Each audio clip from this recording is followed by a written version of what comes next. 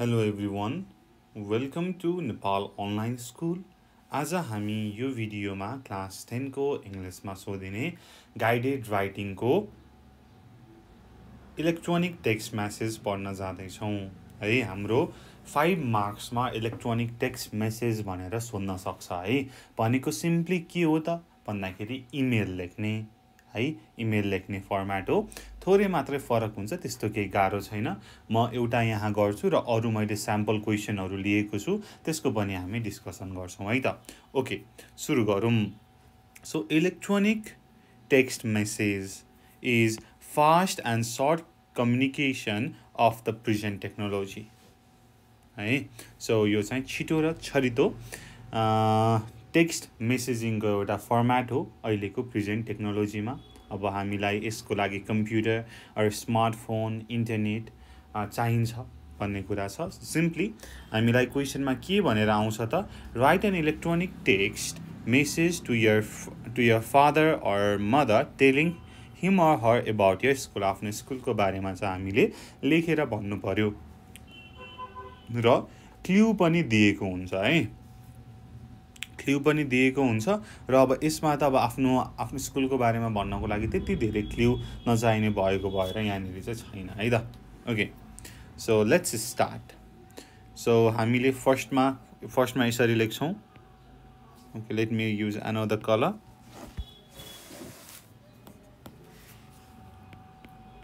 To को त मान्छेको नाम। अब फादर भनेर यहाँनिर लेखेर हुँदैन, यहाँनिर हामीले नाम नै लेख्नु पर्छ। To Ramesh Mishra. फ्रम कहाँ त, अब आफ्नो नाम है, विजय मिश्र।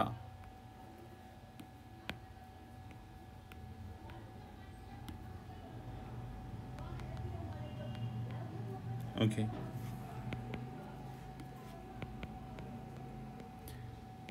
their dad.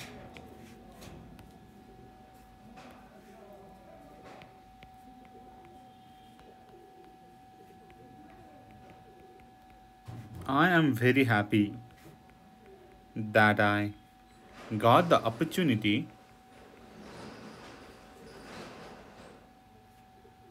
to study in this school.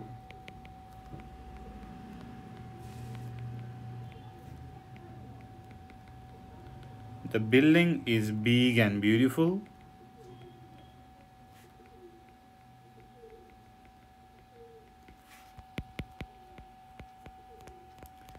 Teachers are good and great. Teachers are good and great. Students are helpful and hopeful. Our school is really wonderful. Our school is really wonderful. The study here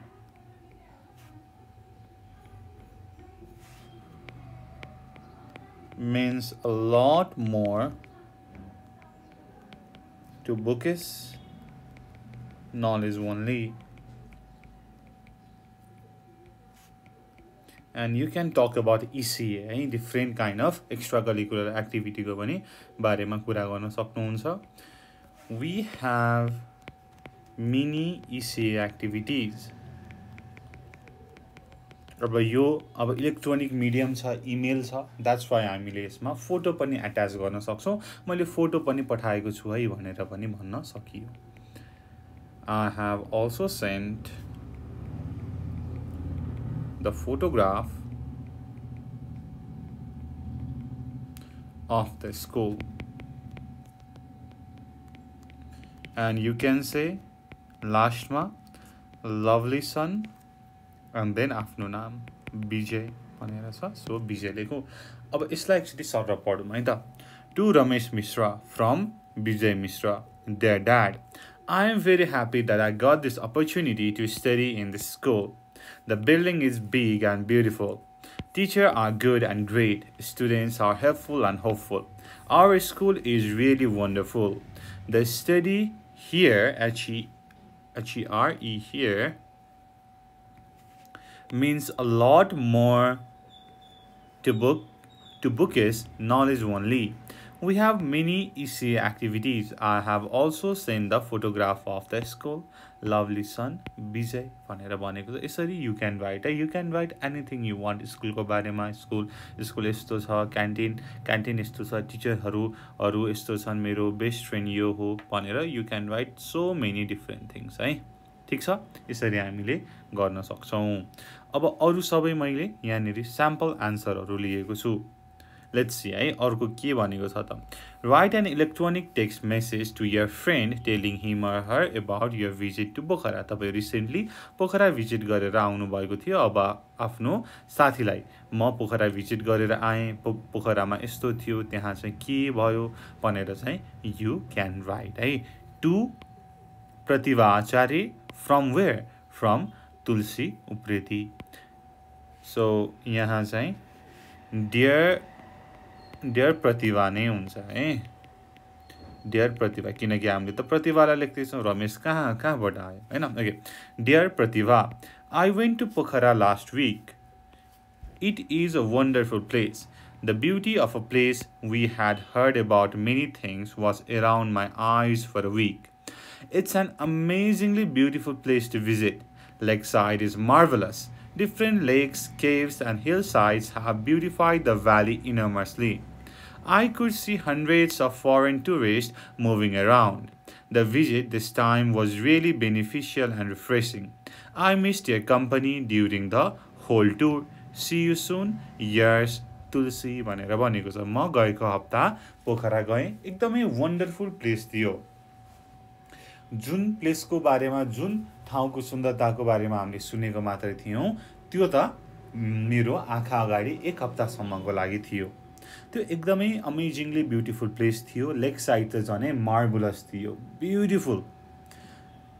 I could see hundreds of foreign tourists moving around र त्यहाँ चाहिँ मेरो time एकदमै beneficial, लाभदायी र refreshing भयो र मैले तिम्रो कम्पनी मिस गरे। होल टुर, होल ट्रिपमा मैले तिमीलाई सम्झिराखेँ भनेर भनेको छ है त। यसरी यु क्यान राइट है। अब तपाईले आफ्नो क्रिएटिभिटी, आफ्नो इमेजिनेसन, आफ्नो राइटिङ स्किल प्रयोग गरेर यु क्यान राइट। अब यसमा धेरै लेख्नु पर्दैन, धेरै लेखिरहनु पर्दैन है। यसमा चाहिँ अबाउट कति वर्ड त मैले पहिला पनि कुरा गरेको छु यसको बारेमा। अबाउट 75 to 100 वर्ड्स है। 5 मार्क्स को लागि 75 to 100 वर्ड्स लेख्नु भयो भने it will be more than enough. धेरै लामो लेख्नु पर्दैन, आधा पेज जति लेखे पुग्छ।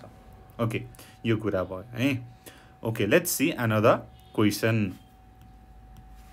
Write an electronic text message to your younger sister on the occasion of her birthday. अब उसको बर्थडे छ, तपाई त्यहाँ आउन पाउनु भएन आफ्नो सिस्टरको बर्थडेमा। अब उसलाई मेसेज लेख्नु पर्यो है, इमेल लेख्नु पर्यो। अब इलेक्ट्रोनिक मेसेज भनेपछि it can be a Facebook message, it can be a SMS, anything है। तर मेनली चाहिँ इमेल भनेर भयो। फ्रम कसलाई त? सुरेन्द्र कुँवर, कसले? To Junu Kunwar. Dear Junu, many happy returns of the day, my dear. Happy birthday. Your Dara wishes peace, progress and prosperity on this auspicious occasion of your 14th birthday. I miss to celebrate your birthday being physically present there, but feel happy that we will be electronically connected while you will cut the cake in the evening. I have sent you a gift that you will receive by this evening. I hope you like it. Dara misses and loves you a lot. Stay blessed. Love, Suren भनेर भनेको छ। So Suren is the brother and Junu is the younger sister who has a birthday, a 14th birthday. So यहाँ चाहिँ थोरै के त emotional touch दिएर चाहिँ लेखिएको छ हैन। So I miss you and lots of love, stay blessed भनेर भनिएको छ and happy birthday पनि wish गरिएको छ। So this is an email written by a brother to his younger sister. Next, write an Write an electronic text message to your friend who has been living in the USA for more than 5 years and is going to wedding next week. Congratulate him or her for the wedding despite your physical absence. So there is your friend who has gone to USA and he is living there more than for 5 years. 5 वर्षभन्दा बढी भयो ऊ त्यहाँ बसेको र उसको चाहिँ अर्को हप्ता बिहे छ। अब तपाईं त जान पाउनु भएन। अब तपाईले कङ्ग्रेचुलेट गर्नु पर्यो, बधाई छ तिम्रो बिहेमा भनेर भन्नु पर्यो है त। Okay, to villain वनम from Pramesh Ghimire. So villain वनम चाहिँ अब बिहे हुन लागेको केटा एन्ड जसले लेखिरहेको छ यो text that is Pramesh Ghimire. Dear Biren, I am very happy that you finally decided to be tied up in the conjugal relationship. Many congratulations for your new life and good luck for the wedding ceremony that you are going to arrange the next week. Thank you for the invitation, but you know my physical presence is not possible. My best wishes are always with you. Please convey my best wishes to the bride Khushi as well. Do send your photos of the wedding occasion in my messenger.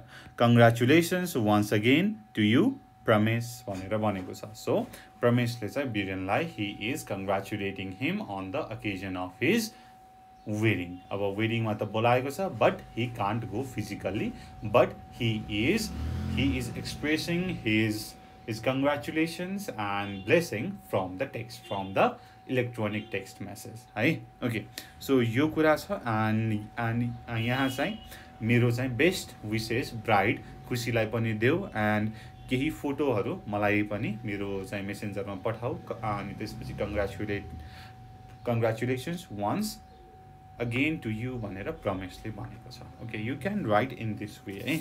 Okay, last one, यो पनि एउटा sample area लौँ। Write an email to your friend, to your elder brother, giving information about your study. So, अब तपाईले आफ्नो elder brother, ठुलो दाइलाई लेख्नु पर्यो आफ्नो स्टडी, आफ्नो पढाइको बारेमा, पढाइ कस्तो भइरहेको छ त भनेर लेख्नु पर्यो है। From yogesh.pvt, yogesh.pvt@gmail.com. Patraj Koirala, PHY Bharatraj, okay. Bharatraj Koirala, PHY Bharat 2012 @gmail.com. Subject, my study at Mount. Let's see. Dear Dada, I am very happy that you have finally seen the books I have asked for. I am doing my studies quite sincerely these days. As you know, I am in grade 10 and this year takes a lot from us and compels us to concentrate in studies because SEE is seen with much interest by all. I need to score 4 CGPA. These days, no games. I go to school at 7 o'clock in the morning and return at 7 in the evening. 12 hours of continuous studies at school and 1 hour of mathematics tuition at home. Our teachers say I can obtain 4 CGPA, so I am also motivated and doing rigorous studies. The teachers are also available anytime we need and are very supportive. I do not have time to write a long email to you. Thanks for the book. Now time for bed. See you lovingly, Yogesh भनेर भनेको छ। And these emails है, तपाईले आफ्नो family मेम्बरलाई लेख्दै हुनुहुन्छ, साथीलाई लेख्दै हुनुहुन्छ भनेदेखि these emails does not need to be formal हुन जरुरी छैन। जस्तै यहाँ चाहिँ भाइले चाहिँ दादा भनेर चाहिँ भन्दैछ these days no games भनेर भन्दैछ। This means यो चाहिँ इन्फर्मल ल्याङ्ग्वेजमा पनि लेख्न सकिन्छ भन्ने कुरा भयो। So the younger brother is writing that he is very happy, he is studying rigorously and he is studying 12 hours a day and 1 hour tuition, and teacher is saying that he can get 4. त्यही भएर he is very studying very hard हैन। So it's time for bed. See you lovingly, Yogesh भनेर he has ended the email. अब यो email लेख्दाखेरि try to keep it short and simple है। So 75 words to 100 words, it will be more than enough. Then तपाईले लेख्नु पर्यो माथि to and from and then सैल्युटेसन दिनु पर्यो, एक लाइन छोड्ने, एन्ड देन डियर, अब कसलाई हो त, डियर राम भनेर भन्ने। एन्ड तपाईले दुईटा प्याराग्राफमा लेख्न सक्नुहुन्छ, or right in one single paragraph, र लास्टमा चाहिँ I hope you like it and like missing you, C you सुन भनेर भन्न सक्नुहुन्छ। एन्ड लास्टमा तपाईले इन्डिङ सैल्युटेसन दिन सक्नुहुन्छ, like love or lovingly, sincerely, your faithfully भनेर भन्न सक्नुहुन्छ है। सो यो कुरा भयो इलेक्ट्रोनिक टेक्स्ट मेसेजको। ओके, सो यो भिडियोको लागि यति भयो। सो तपाईले यसमा के बुझ्नु भयो भएन, please right us in the comment below. Thank you so much for watching. Until next time, good by, keep learning, Jay Chandra Surya, piece.